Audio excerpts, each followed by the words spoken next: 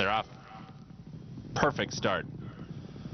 Nine Banks and Special Ring go out for the front. Candy rides into the bit early, and here comes Candy Ride alongside Special Ring, and now these two kick on. Nine Banks settles third. Irish Warrior away fourth, and Sunday Break is the early trailer. No easy leads for Special Ring as Candy Ride takes it to him in the first part, and so Special Ring is a pressured half length in front. The undefeated Argentinian Candy Ride right alongside in second. Nine Banks settles into third. He's two from the front, and on the front end, Special Ring does clear off now as Gary Stevens lets David Flores go, and so Special Ring is the leader by a length and a quarter.